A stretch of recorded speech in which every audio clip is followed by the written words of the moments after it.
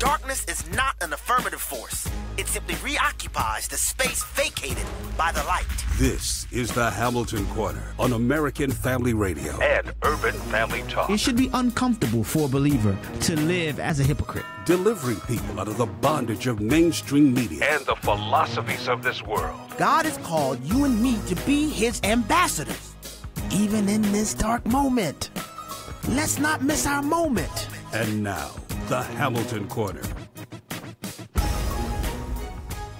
It was an act of pure evil. The key right now is to determine the motive. The one thing we don't know yet is why. Whatever would motivate someone to do something like this? At this point, authorities say they have not found a link. In the 1950s, America was considered to be a God-fearing nation. But when we stopped fearing God, we lost the restraint to take human life, whether it's from a hotel in Las Vegas or from the womb of an expectant mother. The Bible says, by the fear of the Lord men depart from evil. And as long as we give God mere lip service, we will continue to do that which he considers to be evil. We'll continue to disregard his moral law. We will ignore the 10 Commandments, make up our own image of God, and then lie, steal, blaspheme his name, fornicate, commit adultery, look at pornography, be given to covetousness, and of course take human life. May our preachers do their duty and go back to preaching that the fear of the Lord is the beginning of wisdom. May we be faithful to preach that our God is holy and righteous, and may we uphold the gospel of Jesus Christ as the power that changes human hearts so that they depart from evil. Amen. Welcome. You are listening to the Hamilton Corner on American Family Radio and Urban Family Talk, and that was the voice of our brother, friend of the program, Ray Comfort. Where he left off is where I am going to pick up, because in the fallout following this horrendous travesty, this massacre that's a tragedy for lots of families all across our country, and I would suggest it is a tragedy for our nation as a whole. There's so many people, in my opinion, who are bypassing the true cause. I mean, lots of people say, what is the motive? What is the motive? And as that type of query is taking place, which I agree with, I want to get some information about it. There's still so much we don't know about the scenario that these type of conversations need to take place. But I would suggest that the conversations that are taking place, they are ignoring an even more important conversation that has to take place. Proverbs chapter 16, verse 6, and Ray Comfort alluded to it. I'm going to read it now and talk a little bit about it. It says this very simply, and I'm reading from the ESV. It says, by steadfast love and faithfulness, iniquity is atoned for. And by the fear of the Lord, one turns away from evil. I'll read it again in the King James. It says this, by mercy and truth, iniquity is purged. And by the fear of the Lord, men depart from evil. Now, I want to go back just a little bit, because Jesus has told us very candidly, very plainly, that his his purpose in establishing his church in the world was to be the pillar and ground of truth, to be salt and light. I've discussed very in great detail the function as salt and light. The church has a preservative function in maintaining what we have inherited from the Lord and applying that to our culture, as well as the affirmative responsibility of invading darkness and lighting it up. And it also has, as the pillar and ground of truth, the responsibility of serving as the moral compass for a country, In times past, the church has played that role. But as the proverb that I just read said, by mercy and truth, we cannot afford to overdose on mercy and ignore truth. Because if we have one portion without the other portion, iniquity will not be purged. It's amazing to me, and I understand the sentiments. It's amazing to me how many people, many of whom are purveyors of nothing less than absolute smut in our culture, that in times of great tragedy, They want to make statements like my prayers are sent to you and things of that nature. And my question is always, how can we add one way? The Bible tells us, bitter water and sweet water can't come from the same spigot. How can we, for the overwhelming majority of our time, live in a posture where we fundamentally reject and exclude the knowledge of God from our society? Yet we are surprised when people act in godless and depraved ways. The scripture says, by the fear of the Lord, men depart from evil. That fear, again, is not, a trepidation, but it's a holy reverence. It is an awe-inspired reverence for the Lord. Apostle Paul said, the love for the Lord constrains men. So what happens when men don't love the Lord? They're no longer constrained.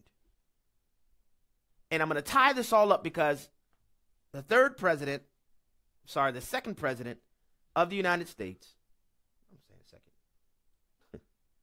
John Adams, said that the American constitutional republic is only fit for a holy and moral people. To say it differently, that the only way that a people can enjoy the freedoms of a government of the people, by the people, and for the people, the only way the people can self-govern is if the individuals in the nation are self-governed.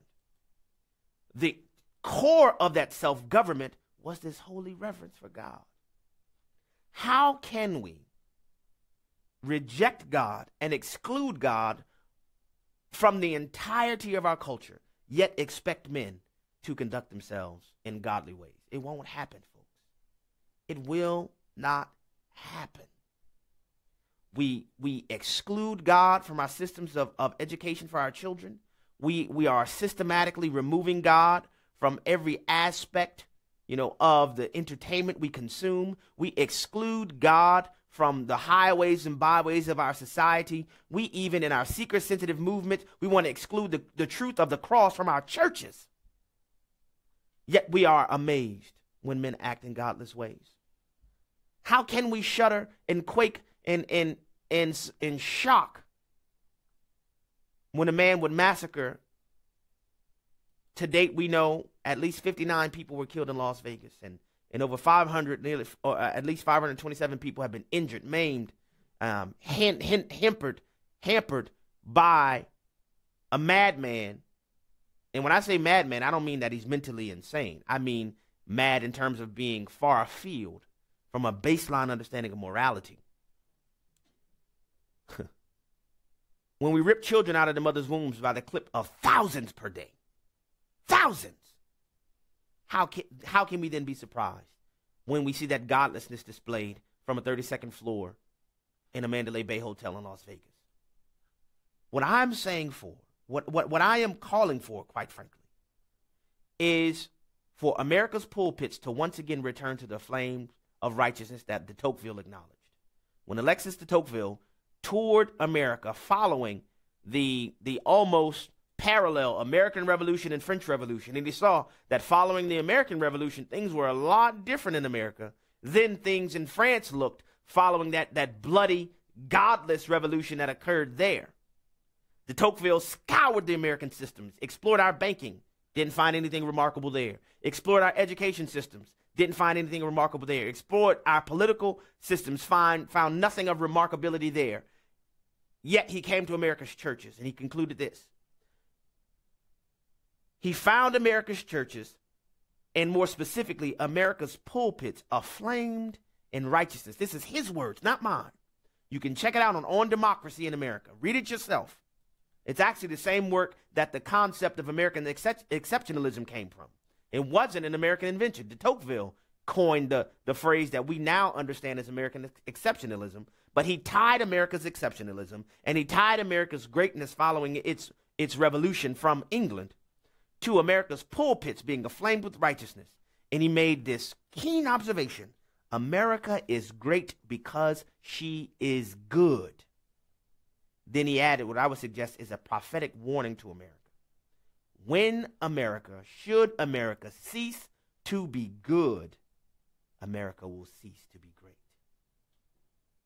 Ladies and gentlemen, the observations that de Tocqueville made in the 1800s are being brought to bear today.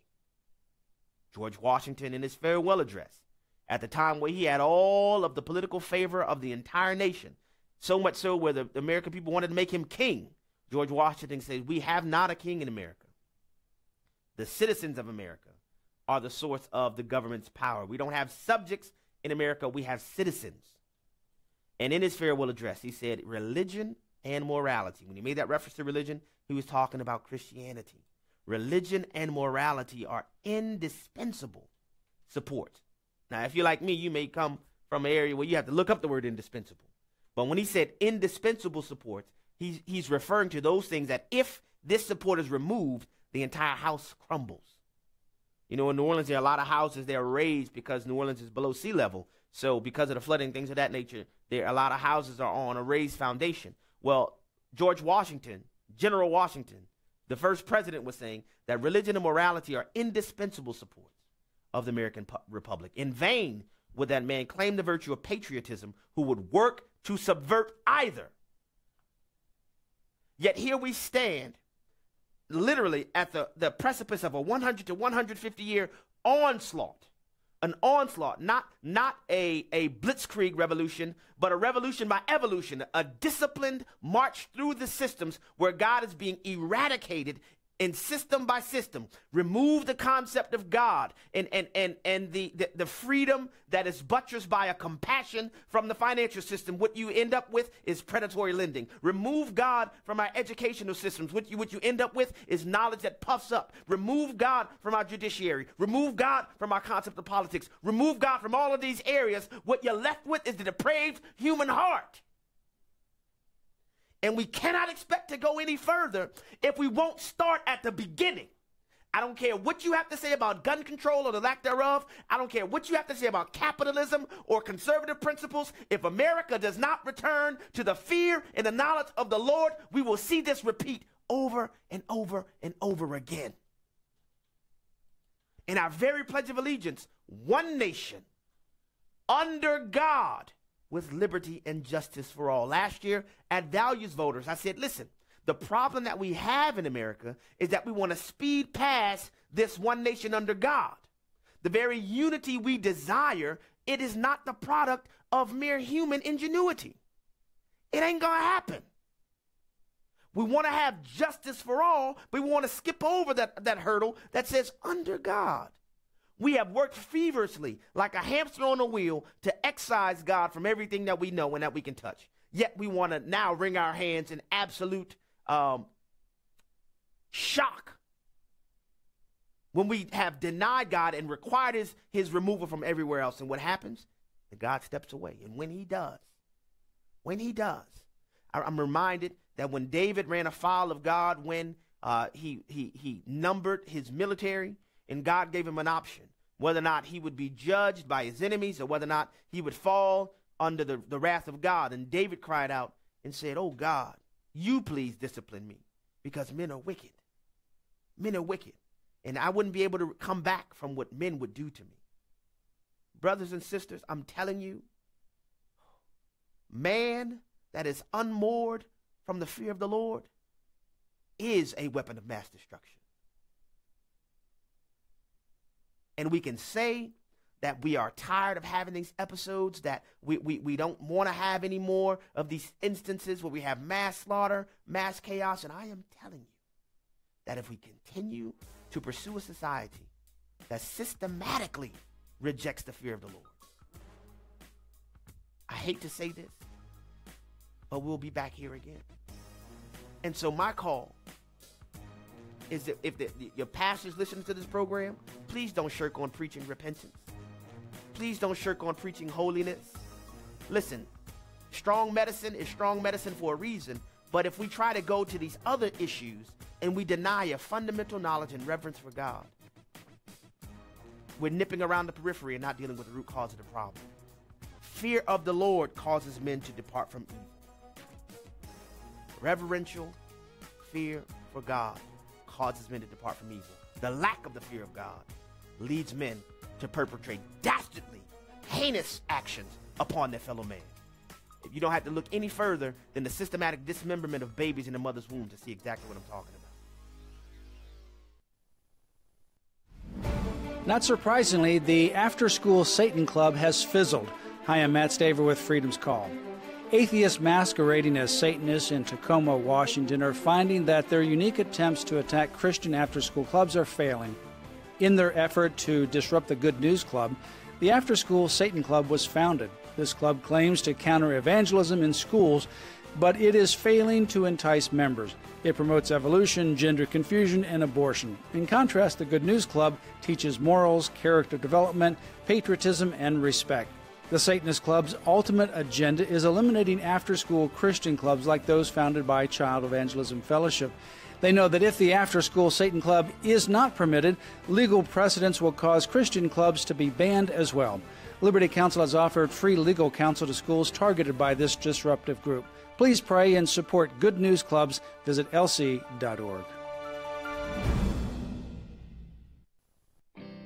4 years ago, on April the 5th, my daughter committed suicide. I was very angry, and I carried that anger through my grief for about the first 18 months. I didn't know what to do with myself, and I just happened upon this radio station, and I happened to be listening to a wonderful message. I think Dr. Jeremiah was the one that was preaching it, and it was about anger and how to release the anger. I felt like the Holy Spirit had literally taken me over, and I have not turned back since. I am no longer angry at my daughter for killing herself. Thank you for everything you do. Your partnership makes a difference.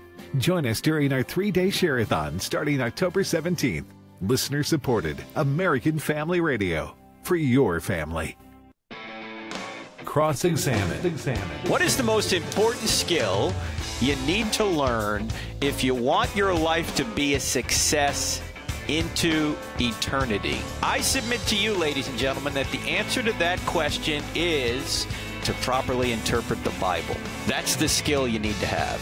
Listen to Cross-Examine with Frank Turek, Saturday mornings at 9 Central and Sunday afternoons at 4 Central on American Family Radio. Friendships is an all-volunteer ministry helping the needy in the U.S. and abroad. There's an opportunity for you to care for Syrian war victims at Friendships Medical Field Clinic and Base in the Golan Heights. Among the positions available are doctors, nurses, dentists, interpreters, as well as personnel for operating the facility. For details, visit friendships.org or call 337-433-5022. Again, 337-433-5022. Shining light into the darkness. This is the Hamilton Corner on American Family Radio and Urban Family Talk. Senate Majority Leader Mitch McConnell, Speaker of the House Paul Ryan, a number of other lawmakers who won't do anything about this because the NRA has their in a money clip, also sent their thoughts and their prayers today, which is good. They should be praying. They should be praying for God to forgive them for letting the gun lobby run this country. Welcome back to the Hamilton Corner here on American Family Radio and Urban Family Talk. That was the voice of Jimmy Kimmel, who I thought was supposed to be a comedian, but I guess all of a sudden he's turned into a political Maharashi. Who knew? Who knew that when you become a celebrity, you go into a booth kind of like Clark Kent the Superman, and you become an all things to all men that you might win none? Sorry. I'll have more to say about him in a little bit. I'm excited for this segment because we have on the program with us, I'll go through his credentials, but I'll end with what I think is the most important part of his credentials. My brother in the faith, Eric Muldrow, who is a retired police officer with over 20 years of experience in law enforcement through a combination of both police work and corrections work. He retired from the Las Vegas Metropolitan Police Department, which is the exact same police department which is investigating the massacre in Las Vegas along with the FBI. He also served as a defensive tactics, firearm, and active shooter tactics instructor. And as a police officer, he also worked as a crisis intervention team officer, which addressed mentally ill suspects. He has experience in gang intelligence and gang response, and also working surveillance and counter-terrorism. Eric lives in the Las Vegas area now, and the most important part of his qualifications that I think will allow him to aid us in this conversation is that he is a committed follower of the Lord Jesus Christ, and him having a biblical worldview on top of the credentials that he carries, I believe qualifies him to speak to this in not only in a cogent and competent fashion, but in a way that could help you and I navigate these issues. Please welcome to the program my brother in the faith, Eric Muldrow. Hey, Abe, how you doing, brother? Hey, man, I'm doing very well. Listen, I want to hop right into this, and I'll weave in some of the additional information that we're learning in this.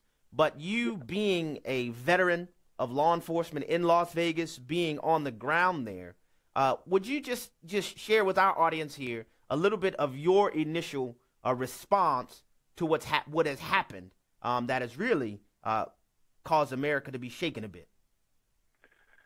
You know, I would have to say my initial response was I was surprised that it took this long for something like this to take place. I was assigned to two primary areas I was assigned to as a patrol officer in Vegas was known as the South Central Area Command and the Downtown Area Command. And those areas both encompass parts of their jurisdiction of different sides of whether it's the north or south side of the Las Vegas Boulevard, which is more popularly known as the Strip. Mm-hmm. And just knowing the day and age that we lived in, I was really surprised that I would constantly rehearse situations. You know, as an officer, you try to think of things before they take place, try to be proactive. Mm-hmm. I would always try to rehearse situations in my mind, from the simple things to the most extreme. And I would always look at it, and I wondered why, when dealing with terrorism and in military terms, you have what is known as like a hard or soft target. Mm-hmm. And I would always just say to myself, Vegas, the Las Vegas Boulevard, the Strip, was such a soft target. And I was just surprised that we didn't have a similar situation a lot sooner. So that was my first take on the whole thing. Okay, wow. And being that, and you are still in the area, you live in that area now, right? Yes, I do. What is the mood and the atmosphere in Las Vegas? I mean, I'm sure we can imagine it, but you being there, what I think would add some perspective to this. I've read some reports that shared that even early this morning, the Strip was a lot more quiet than it normally would be, even at 7 and 8 in the morning. So what is the mood and the atmosphere like there now? Well, I haven't been down on the Strip, but I have a lot of friends that are still active law enforcement officers, and just friends that work on the Strip in general. And I remember talking to a friend of mine yesterday, and he made the reference. He said it's like watching I Am Legend with Will Smith. Like when he was like he thought he was like the last man on earth. It was like he said it was dead. There was like no movement, no activity on the boulevard whatsoever. I would say if you're familiar with that being such a hot tourist spot, you would know how unusual it would be to see something like that. Yeah. But I think overall, when you're dealing with the mood, the general mood, people are just really shocked. And it kind of falls in line with how in law enforcement, you have this like it's like this old adage, and I think Lieutenant Colonel Dave Grossman makes reference to, and it's not to belittle anyone, but you have like the wolves, which he had the adage where like the wolf was the criminal. You have the sheep, which is the average everyday citizen, and you have the sheepdog, which is those are like your military and your law enforcement. Mm-hmm. And it references how the sheep they go about their daily lives, and again, it's not meant to be a knock on anyone. They go about their daily lives, and they interact. They do the thing. They're aware that the criminal element is out there, but they really don't. The average person doesn't normally have contact with them. Mm. But then you have like the wolves who their purpose is to prey on people, and that's what they do. And then you have the sheepdog who stands in the middle, in line between the sheep and the wolf, and they thrive at moments like this. It's almost like they look for moments like this. Yeah. So the average everyday citizen is really stunned and blown away by that.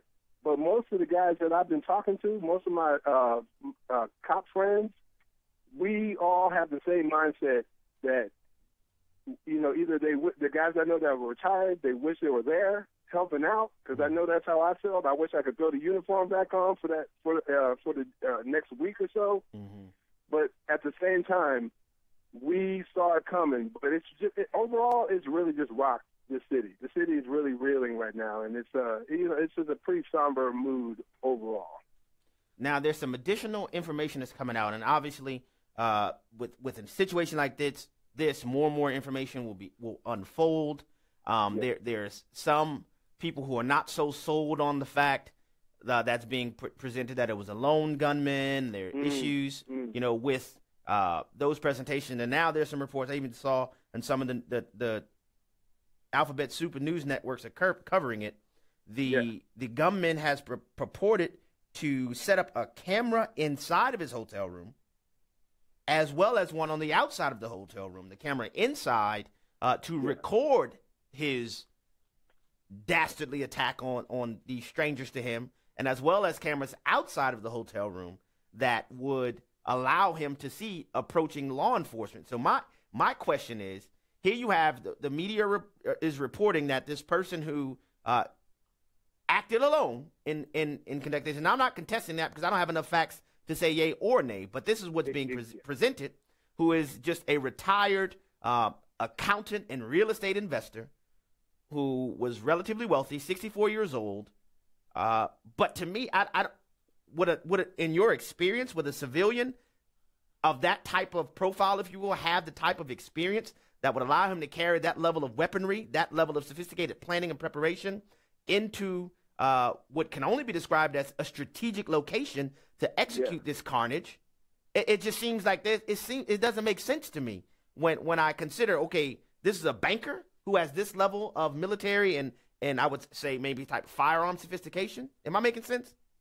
No, I agree. I mean, I think the thing that baffles me, and I don't want to get into, just like you said, and I'm in full agreement, we can't say one way or another. We don't know. All we can do is go by what we've been told, what we hear. Mm-hmm. But some things just don't seem to add up right now. What's his motivation? Where did he acquire these skills? The idea of location and having the element of being on a elevated platform as far as fire. I mean, there's some things the average citizen can go on, the internet and learn a array of talents and skills, learn tactics, and learn how to modify their weapons to make them fully automatic, from semi to fully automatic, bomb building. There's so many ways. I mean, we live in such an information age that you can learn anything online. So is it feasible? Is it possible that he could self-educate himself to get to the point to where he acquires the skills necessary to pull the job? Yes. The likelihood of it, I don't, like I said, I don't want to speculate, but in my mind, things just don't add up. Yeah. I just really have a lot of problems just with this average everyday guy. I mean, like I said, the investigation is still going on. Right. We don't know what they'll find out. Was he radicalized? Whether it be Islamic terrorism or whether it be some homegrown, possibly a supremacist group, or whether it would be like a sovereign citizen type group, we don't know. Right now, there's just so many questions, and because normally at this stage in an investigation, when we look at other shootings, we have some type of a motive, some degree of a motive. But right now, there's still so much darkness. There's still so much that we don't know. Yeah, and that's the difficult part. Yeah, and I made that I posed my question, the rambling question, in light of the fact that, okay, if there's camera set up, then that means there's video somewhere. Well, what's up with the video? And then you have the other information leaking that it appears that the person who's been named as the gunman transferred $100,000 to the Philippines, which is where his living girlfriend is from, which, again, and I said this yesterday, there are reports, and ISIS even doubled down in saying that they're claiming responsibility for the attack, but the FBI has said there's no evidence to support that. But then now we're learning about him sending money to the Philippines, where it is a fact that ISIS has a very heavy presence in the Philippines, which is where his girlfriend is from. What do we do with this factual? What do we do with these facts and information? And I don't want to spend too much time on that because I want to get to the evangelism first. But again, this type of information, it's seemingly inconsistent. But I started off the program referring to Proverbs 16:6 and discussing that it is the fear of the Lord that drives men to depart from evil. And you are engaged there in Vegas in something that I would suggest is the proper, I would say, preceding to this incident and absolutely the proper response to it, where you are doing some street evangelism there in Vegas. Would you tell the listeners a little bit about that? Yes, I am. I'm here. I'm here. And one of the things I saw you post about this in social media, and I mentioned it here on the show before, where you said that what is this, and I'm paraphrasing, and you correct me if I get it wrong. You said, what state are we in as a country when you go out to evangelize and you immediately get misconstrued for either a Jehovah's Witness or a Mormon? When you posted that, I had to tell you that struck me and it resonated with me deeply. Yeah, it resonated with me, and it really saddened me. I got with some old brothers that I used to do ministry with, whether at one of my old churches where we were in small groups, and then there's another brother who was another fellow officer, and he's very active in doing some. He has a nonprofit where he does some ministry also within the Vegas Valley. Mm-hmm. And when we got back, this is something that the Lord. I truly believe that witnessing and evangelism is something that the Lord has truly placed on my heart. Even at times where my walk with the Lord, in their time, I would say that not to get deep into my testimony, but for a long time, I was a prime example of someone who professed the Lord with my mouth, but my heart was far from Him. And even during those periods, there was a passion in me to defend the faith. And I would, when I worked at the prison, when I used to work at a prison back in Indiana, I used to have, and that was it was a blessing in many ways, because you have a lot of guys in there who have nothing to do but sit around and study and read. So they would challenge me on my beliefs, and I had never been taught apologetics in my life. So I had no response whatsoever. So it forced me to start looking, and we didn't. And at that time, we're talking about early '90s, like '92, '93, '94. We didn't have the luxury of the internet, so I had to just go on a hunt and try to find different books and things like that, and dealing with apologetics. So it put me in a place to where I had to learn the answers, like the reasons of why do I believe what I believe. Am I just going based on what my parents taught me, or is there truth to what it is that we proclaim, and what makes us different from any other belief system? And I know I'm going a little around, so you have to forgive me on that. No, you're going right where I wanted to talk. Go ahead, go right ahead. Yeah, but so through the years, and this is even when I was professing faith in the Lord, I was learning how to defend Him, as crazy as that may sound. But it wasn't until I would say a good 7-8 years ago, where the Lord were in.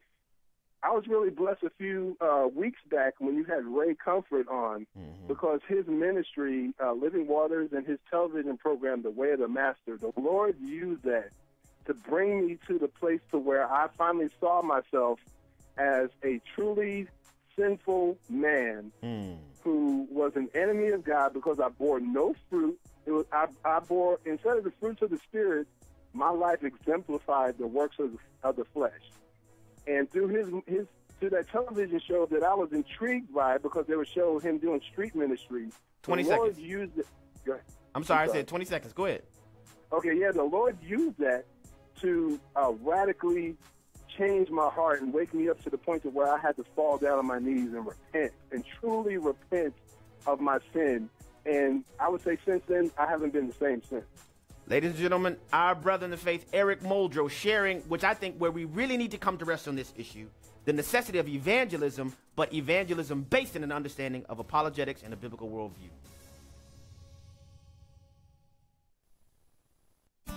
Here for your encouragement and your walk with God. This is David Wolin with Haven Ministries, inviting you to anchor your day in God's Word. Is it possible for condescending to be a good thing? Usually, if someone says you're being condescending, it means there's a problem with your words or your attitude, right? Your actions are implying to others that you think you're bigger or better or above somebody else. But you know what? Condescending isn't always bad. When a grown-up speaks to a small child, they nearly always condescend. That is, they come down and speak at the child's level, which is both appropriate and considerate.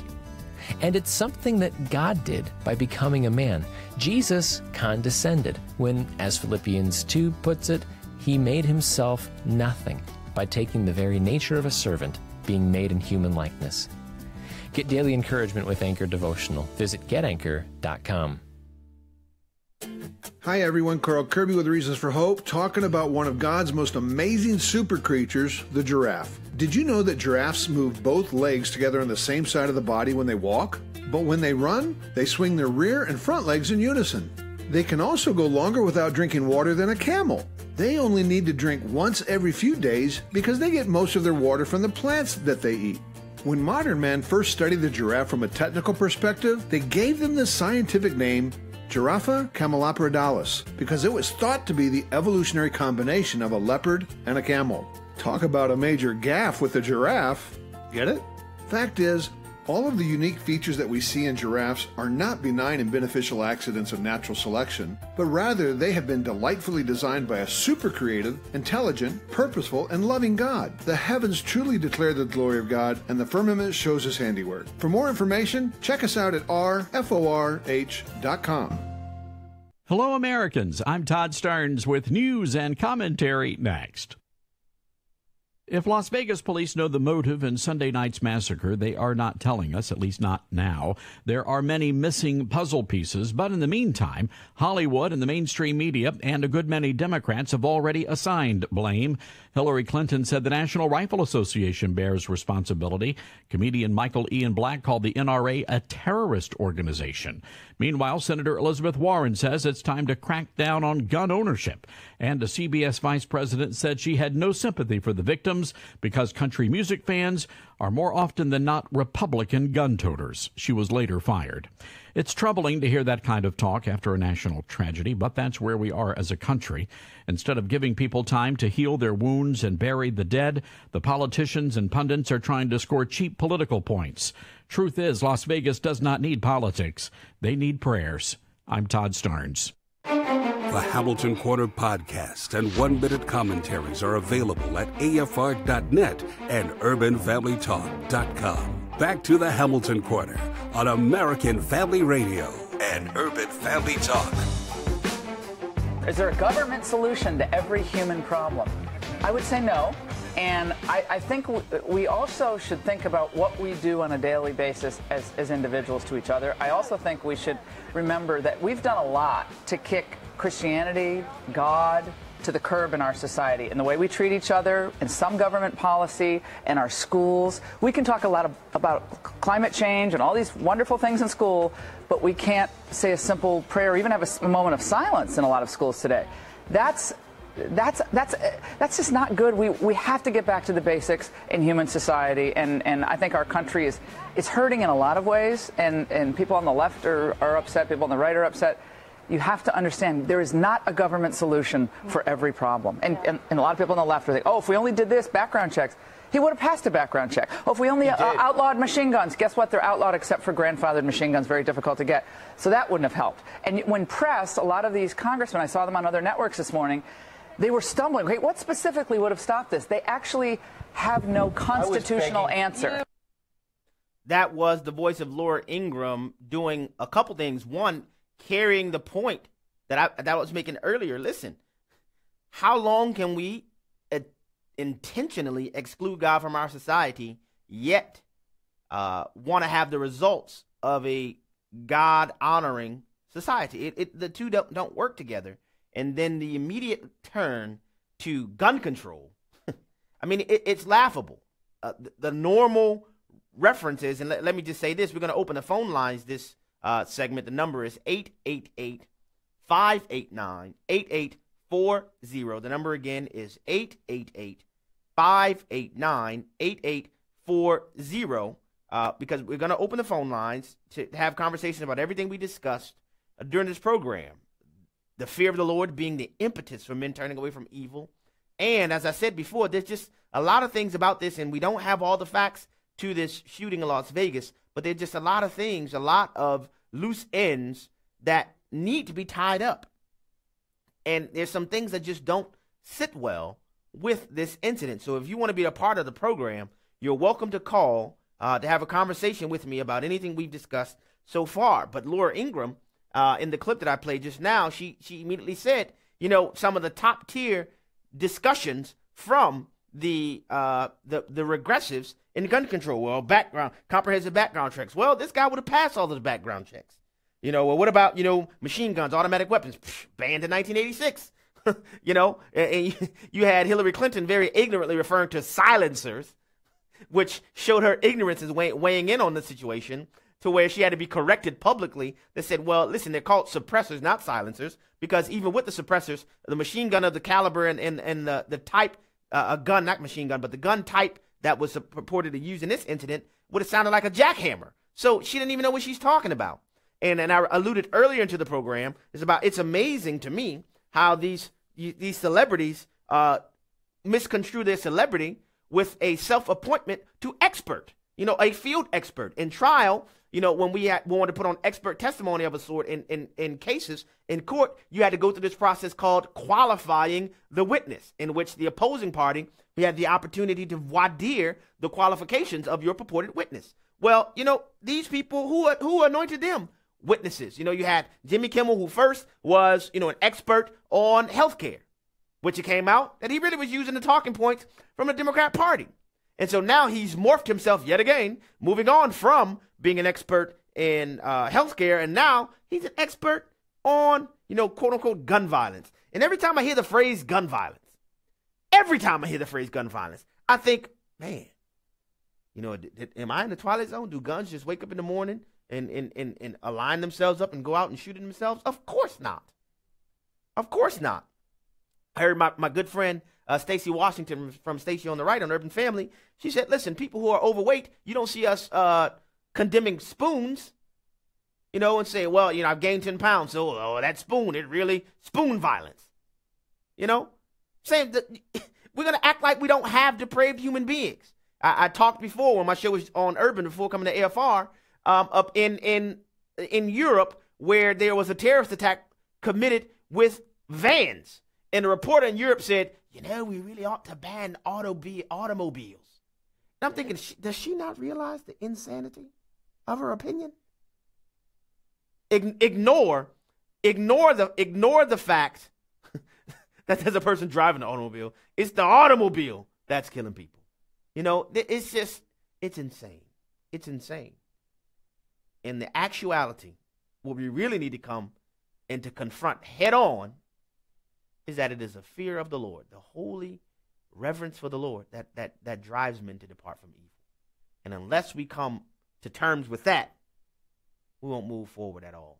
But as promised, we'll go to the phone lines again. And if you want to join the program, you are welcome to call. The number to call in and to go on to the radio live with me is 888-589-8840. Once again, that number is 888-589-8840. We'll go first to Alabama, where we have Jacob on the line. Jacob, welcome to the Hamilton Corner. How you doing, my brother? I'm doing very well under the circumstances, but I have to tell you, my heart is heavy for our country. Well, we're gonna pray for you to get over the circumstances so that you are always above them, because you got to realize this is the devil now, and the devil will work through whoever he can, because that particular guy that did the shooting, he had a pilot's license.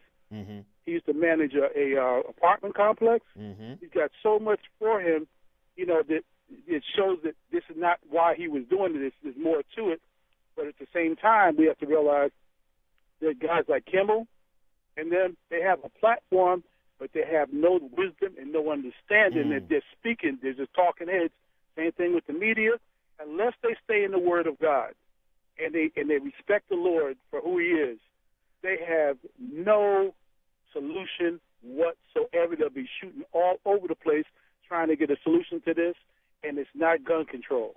Yeah. You see? Yeah. It's the fact that they have told the Lord, I'm kicking you out every place, and the Lord didn't say, okay, I'm going to get back at you. No, He said, being you did this, I have to allow these things to bring you back to me. Thank you. Thank you, Jacob, for your call. Thank you for your comments. Again, if you want to join the program, the number is 888-589-8840, 888-589-8840. Well, I found it interesting that the person who has been accused as the gunman, his father was known to criminality.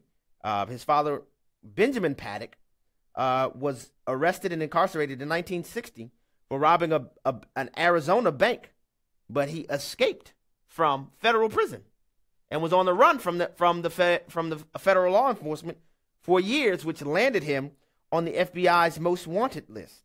At the time, Palmer Bacon Jr., who was the FBI agent in charge of the Phoenix FBI office, regarded Benjamin Paddock in this way, saying, quote, since he has utilized firearms in previous crimes, has employed violence in attempting to evade arrest, and has been diagnosed as being psychopathic, Paddock should be considered extremely dangerous. Extremely dangerous. And again, some other information that I came across, this is just, again, information to share it in preparing for the program, that I found what appeared to be the alleged shooter, Paddock, at an anti-Trump rally with one of the pink hats on his head that the women were wearing at the Women's March.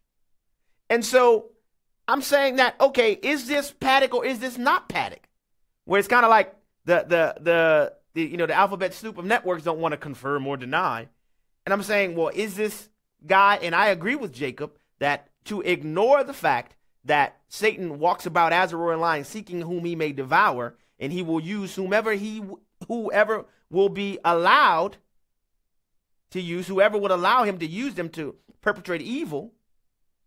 But I'm saying I'm wondering, considering the fact, as the vice president of CBS pointed out, that lots of Trump supporters attend country concerts. Is it that the media knows this information and they're concealing it? Or what's really happening here? That if it turns out that this guy was an anti-Trump hater who just wanted to take out people who he perceived as Trump supporters, if they know that information, why would they conceal that information? I think you already know the answer. But back to the phone lines, we'll go next to Tennessee, where we have Dalton calling from Tennessee. Dalton, welcome to the Hamilton Corner. Thank you, sir. Good afternoon. Good afternoon, Dalton. So far as the guy in the video at the anti-Trump thing, I mean, it is pretty grainy, but it looks like him to me. Surely somebody that was there with him would know, or I would think some sort of law enforcement that was monitoring that would know if that really was him. And that girl that alleged in the video saying that somebody came up and told the people up by the stage that they were all going to die. Right. Where's she? Sure somebody. Pardon me. Yeah, where's she? Yeah, where's she? Talking to her. Yeah, yeah. And who has the most to gain out of this whole thing? I'm just speculating. Right. But it seems to me like the left and the anti-gun forces have the most. That's the way it appears so far, Dalton. Thank you so much for your call and your comments. You're exactly right. You know, there were some witnesses at the concert who reported that, and listen, I don't know. This is all information that is being shared, that some of the witnesses said there was a young lady who came into the crowd about 30 to 40 minutes before the shooting began, saying that, oh, you're all going to die. And I'm saying, where is this coming from? Where is this coming from? And again, there are people who are reporting, and ISIS has claimed responsibility for this attack. claiming that they have radicalized the purported shooter. And the FBI has came out and squashed that, saying that there's no evidence of that. Would it be inappropriate for the FBI to tell us, the American public, why they have come to that conclusion? You know, on what basis have they concluded there's no connection? These are just questions that are rolling around lots of our minds as this thing unfolds. But back to Tennessee on the phone lines where we have Kevin calling from Tennessee. Kevin, welcome to the Hamilton Corner. Greetings, my brother. The shooter in Antioch over there by Nashville? Yes. Where Caleb Ingalls stepped in to stop him at the church there? Right. Yeah. He had been, they're not sure if it was like a vacation Bible school that he had participated in. He wanted to be a pastor or a psychiatrist. 2 years, apparently, he was studying psychiatry. Not his last tweet, but 2 or 3 tweets, either the one before his last tweet or the one before that. He tweeted, "Everything that we have been told is a lie, is truth, and everything that we have been told is truth, is a lie." That's the way I heard it. So he apparently went and studied psychiatry for 2 years and became insane. Which wouldn't be surprising. And how does that tie into this incident in Vegas? Well, that guy, was he indoctrinated by, he spent a lot of time in hotel rooms and away from people. Who was his friends? What were they telling him? How was he informed? Yeah, these are questions. Thank you, Kevin, for your call and your questions. These are questions that I would imagine that law enforcement has. Whether or not they're asking them, I would hope that they are. But this, it's just, the incident in and of itself is enough to be unnerving. But when you add in how much apparent fog around the motivations here, it's just interesting. But back to the phone lines. This will be the last call we'll get to for today. In Arkansas, we have Ron on the line. Ron, welcome to the Hamilton Corner. Yes, thank you very much. It's good to hear you again. I'm just curious as why do the media make such a slam dunk decisions on stuff like, oh, well, he's not a Muslim terrorist or whatever. Right. He has no affiliation to Muslims. Right. That's a great question, Ron, because I haven't made that slam dunk affirmative declaration. I think the only thing that can be said is either we don't know or we don't think so. And if they're going to say, in this day and age, if they are going to say that there aren't any connections, wouldn't it be nice if they would tell us how they come to that conclusion? Because we have ISIS claiming responsibility, but the FBI saying, no, there's no Muslim connection here. And listen, again, I'm not saying that there is, but I'm saying that if there isn't, and they know that there isn't, I think it would be nice for the American people to know why they were able to come to that conclusion. There's a lot going on here, but the ultimate conclusion to the matter is, I believe, the way that we started the program. The only way out of this quagmire is if America finds her way to her knees before it's too late. The reason why I say it before it's too late, because the Bible tells us very plainly, every knee will bow. Every knee will bow. Not most, not some, not those that are with the right-wing majority or the right-wing minority, not those who are a part of the regressive left.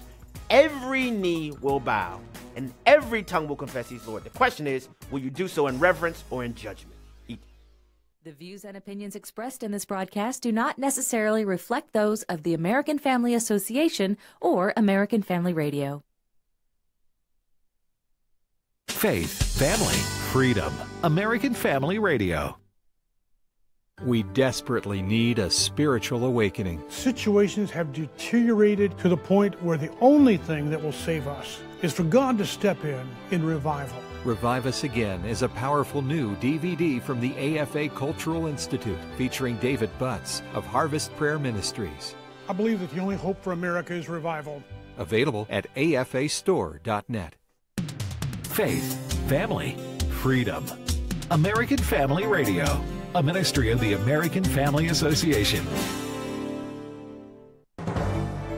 This is American Family News. I'm Steve Jordahl.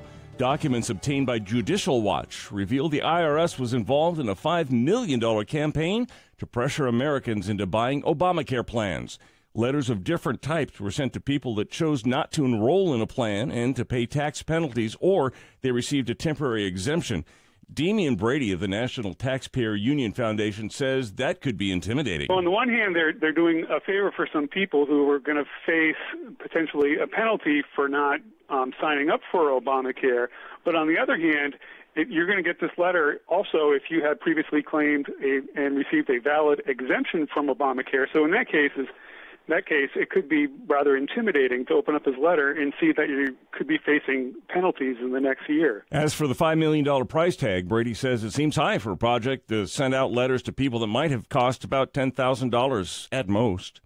More heroes from the Las Vegas massacre. 12 off-duty firefighters were shot while attending a country music festival in Las Vegas, including 2 who were wounded while administering CPR to gunshot victims. All of the firefighters survived. Congress has yet to move on a bill vital to medical professionals. Details from AFN's Charlie Butts. Doctors, nurses, and pharmacists are in a quandary as to what they can and cannot do based on their conscience or religious beliefs, because after all, they are in the profession to heal and not kill. 2 primary areas of concern are abortion and assisted suicide. RN Nancy Valco, spokeswoman for the National Association of Pro-Life Nurses, tells AFN they are even targeted within their own profession. Just recently, Dr. Ezekiel Emanuel, who was one of the principal architects of Obamacare and highly respected, came out and said there shouldn't be conscience rights.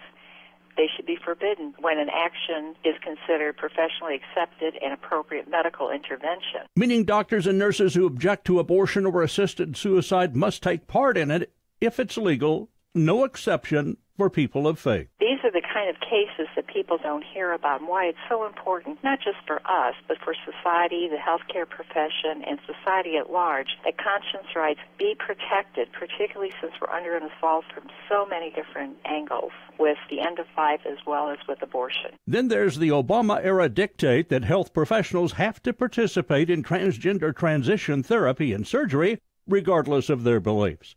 The Conscience Act of 2017 would correct that, but it's still lingering in Congress. I'm Charlie Butts. Secretary of Education Betsy DeVos has taken steps to reverse the Obama-era guidelines which denied college students accused of rape and sexual assault legal due process. AFN's Bob Kellogg reports. Hans von Spakovsky of the Heritage Foundation, in an article for the Daily Signal, writes that the Obama administration drove colleges to implement star chamber-like tribunals to mishandle sexual assault cases. Those not following the guidelines risked losing federal funds. Universities told students that they couldn't ask questions of their accuser. They couldn't be represented by lawyers. They couldn't get a look at all the evidence against them. The tribunals on campus often were secret. He says by rolling back the federal guidelines, pressure is taken off college and university officials who are ill-equipped to handle serious legal cases. These campus tribunals were made up of professors and others with absolutely no experience of any kind in investigating criminal violations of the law. They had no idea how to look at evidence, how to question people. They made all kinds of mistakes. I'm Bob Kellogg. And finally, the North Carolina State Fair has come out with its menu. It begins on October 12th and will offer a Thanksgiving egg roll with turkey, gravy, mashed potatoes, stuffing, and cranberry sauce inside a wonton wrapper. Or maybe you prefer deep-fried pumpkin pie. How about roasted corn on the cob coated with mayonnaise and flaming hot Cheetos? You can get deep-fried bacon, and if North Carolina is like other states, you can probably get deep-fried Twinkies. Some fairs are even offering deep-fried butter. Look it up. For American Family News, I'm Steve Jordahl. Today on From His Heart, Pastor Jeff Shreve answers life's biggest question. You say, well, Jeff, I don't understand, because some of these smart people, you go to the universities in Oxford and Stanford and places like that, and it seems like in their science department, all those guys are evolutionists, and so many of the professors, they don't believe in God, and they're so smart. So if the smart people don't believe in God, maybe I shouldn't believe in God either. It seems like the dumb people believe in God, and the smart people don't believe in God. That's not true. There's some dumb people that don't believe in God. There's some smart people that do believe in God. Has nothing to do with a person's intellect. Listen, those that don't believe in God, those who reject God, they are morally wicked. They don't have a head problem, they have a heart problem, and they love their sin. Men love the darkness rather than the light, for their deeds are evil. He can heal every scar.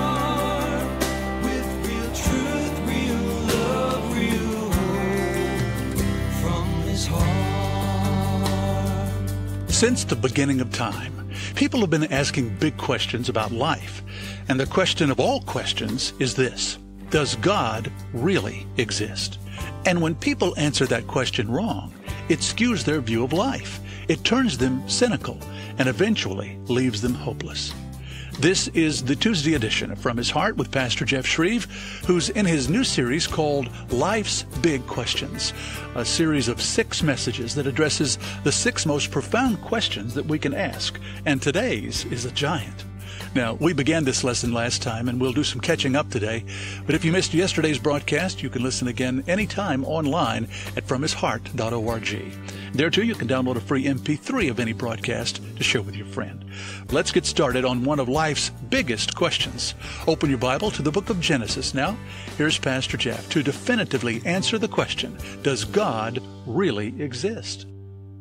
You know, for thousands of years, people have been asking questions, big questions concerning origins, concerning purpose, concerning meaning, concerning the whys and wherefores of life. And God's Word gives us answers to the big questions. So we want to tackle this great question because it's such a fundamental question, such a foundational question. Does God really exist? Now I want you to notice with me 3 discoveries concerning the question, does God really exist? Discovery number 1, the Bible doesn't try to prove God. It simply presents God. Simply presents God. In the beginning, God created the heavens and the earth. Now, the Scripture doesn't try and argue for God's existence. Scripture doesn't try and defend God's existence. It doesn't try to explain God's existence. It just presents God. In the beginning, God.